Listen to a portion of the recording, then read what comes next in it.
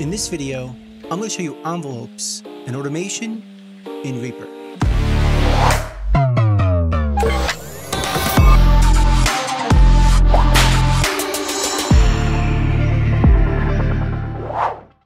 Now everything in Reaper can be automated.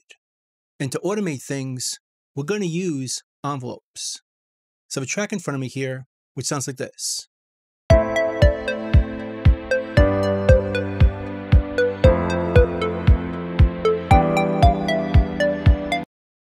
So if we want to automate our synth, we go to the envelope button right over here and click it.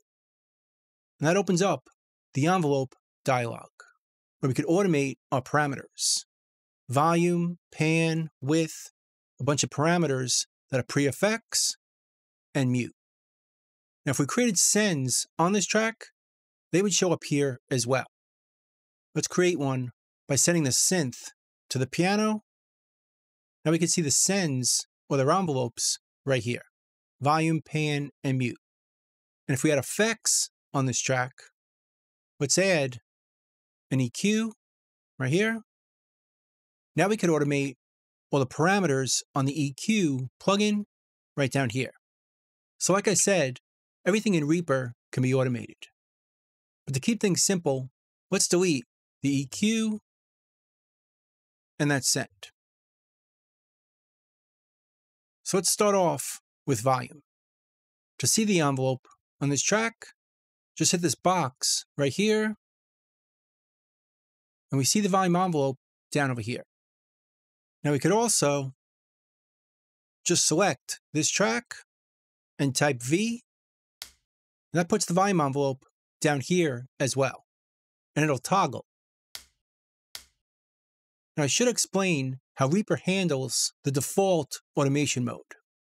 If we go to the envelopes, we can see by default all our tracks are in the automation mode trim read. And what that means, if we hide the volume envelope and check the volume on our synth, right here, we can see it's -7 dB. But if we create a volume envelope for this track, it's going to transfer that -7 to the envelope right down here. See? And then it changes the fader on this track to be 0. So basically, anything we do with this envelope can be trimmed later with our fader. That's why it goes back to 0 to start over. So to work with envelopes, we could draw right down here, hold down Control on the PC or Command on the Mac, and our cursor changes to a pen tool. So you can just draw freehand an automation envelope. Let's hear what this sounds like, bringing it up and down over time.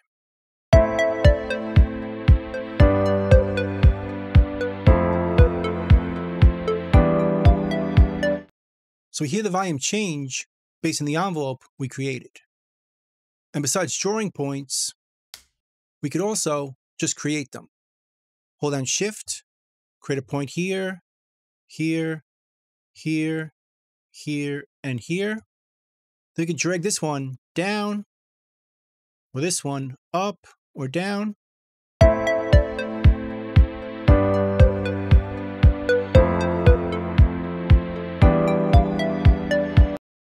And we can move the points just by dragging them. We could delete the points, Alt on the PC, Option on the Mac, and delete them one by one. We can copy and paste points. Let's say we set up a volume right here, and we prefer the volume a bit lower over here. We want to go back to this level over here. Create a point here, copy this point, and then paste it over here. And it puts that same level from over here over to here. So we can copy and paste our points very easily. And we could select multiple ones. Let's draw something like this. Right-click, drag to select these points, and just move these, or copy them and paste those. Let's undo that. And we could also work with envelope segments. So if I create a point right here and here, I could adjust the level in this section, Alt-Shift on the PC or Option-Shift on the Mac, and adjust the envelope segment like this, up and down, just for the section between 2 points. But if we don't want to create those points ahead of time, we could do it with a time selection. Let's undo all this, and instead, create a time selection right here, Control-Shift on the PC, or Command-Shift on the Mac, and we can create an envelope segment automatically. Move it up or down, create another one over here, up or down, to adjust sections or segments that easily. As I mentioned before, we could trim our envelope on the volume fader. So if we create an envelope like this, we could then trim the overall level of the track right from here. It starts at 0, but we could adjust it to taste while still using this envelope. Or we could edit the envelope directly. Go right over here to this knob and bring up or down that envelope.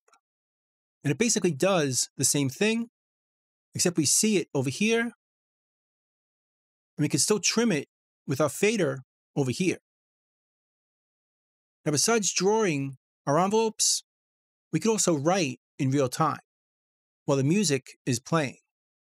And to see this more clearly, let's open up our mixer. Let's grab the tab over here and move it to the left, which puts our faders over here, and then we'll adjust the fader size so we just see one fader. So now we could ride this fader instead of the knob, so we can write automation. So to do this, we need to change the automation mode. Go to the envelopes, and right over here, we could change it to write. Or we could just right-click the button and choose it down here, right. And that changes this button to be red and our fader to be red, letting us know we're in write mode. So now if we move the fader during playback, we're going to write to our envelope, or write automation. Let's give it a shot.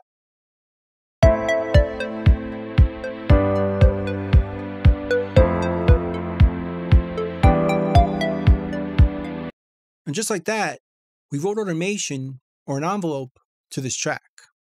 But if we play it back, watch what happens. Down here, it automatically rewrites the automation because we're still in write mode. So we need to switch it to a different mode. Let's put it back to trim read. The colors change on the button and the fader, and that's going to play back and we'll hear the envelope.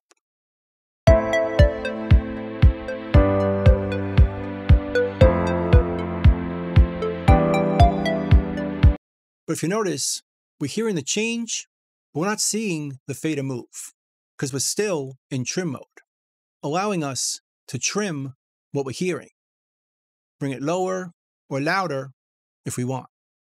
But if we want to see the automation or envelope play back, we could switch it to read mode. Then it turns to green, and this fader doesn't actually work. It's going to move or play back our moves, but we can't adjust our level with the fader.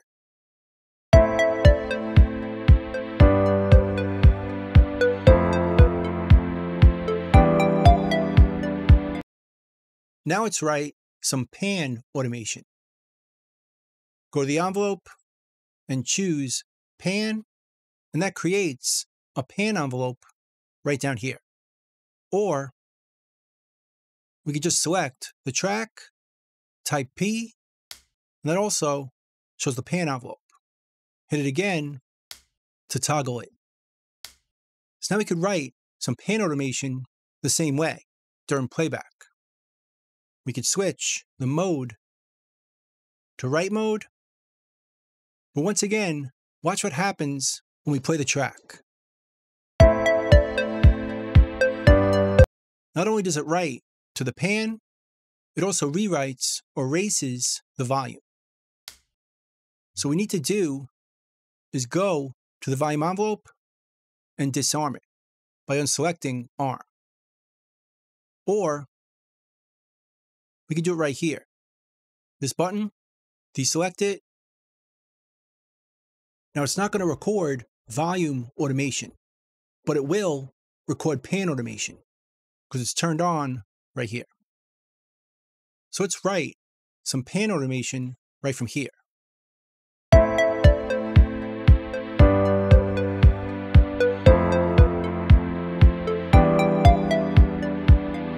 And once again, we should take it out of write mode. Let's switch it to read so we can see playback of our volume and pan automation.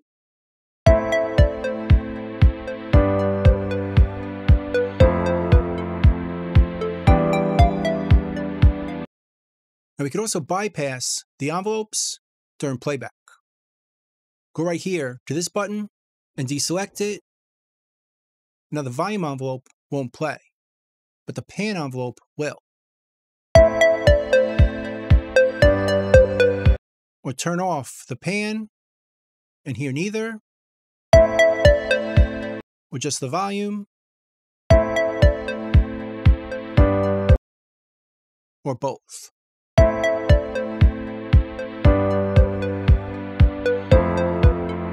So we can bypass any envelope we want. And we can also hide the envelopes. Just go to the menu over here to hide them. But they're still going to play back, and we're still going to see the changes over here and here.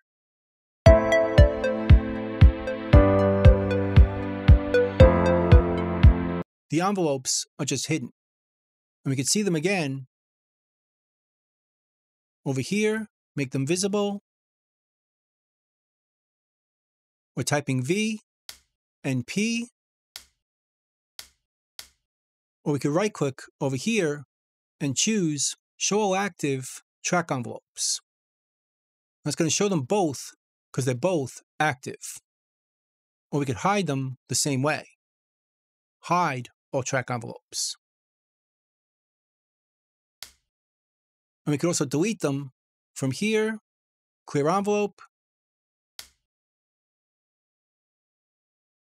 Let's undo that.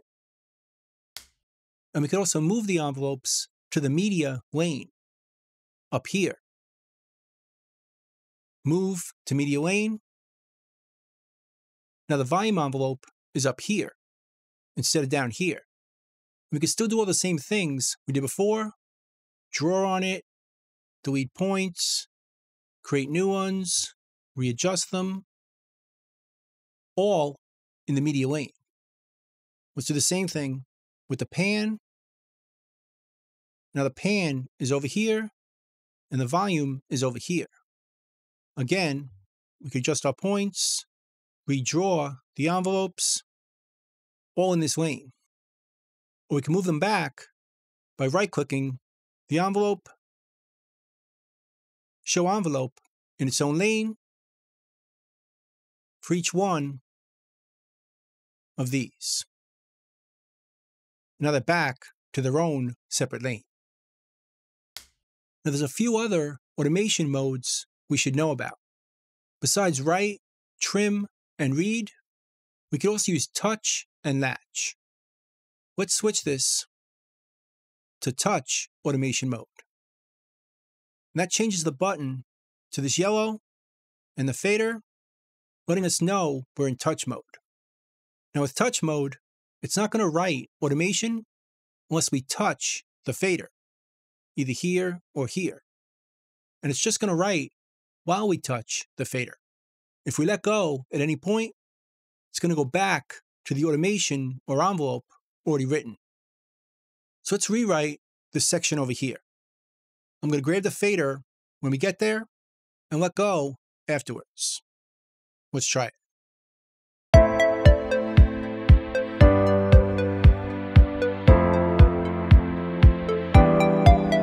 So I grabbed it right over here and let go right over here. So it just rewrote during this section here, before and after. So with touch automation, we can just punch in and punch out where we want to change the envelope. Let's undo this. And this time let's choose latch mode. And then it changes to purple. Now latch mode is very similar to touch mode in that it's not going to write automation until we grab the fader. But once we grab the fader, it's not going to stop writing until we stop playback. So it's not going to punch out if we let go of the fader. So let's make the same move. We'll punch in about here by grabbing the fader. But even if we let go, it's not going to stop writing. It's going to continue until we stop the transport.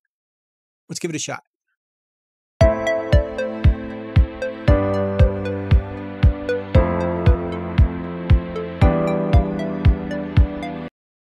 So I let go right about here, but it's still recorded or still wrote automation as the transport played. So it punched in when we grabbed it, but it didn't punch out until we stopped playback, before and afterwards.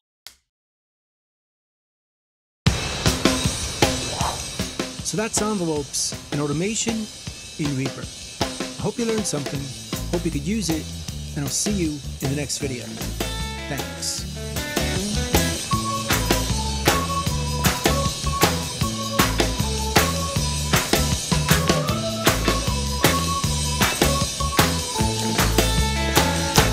Bingo, boys, let's go.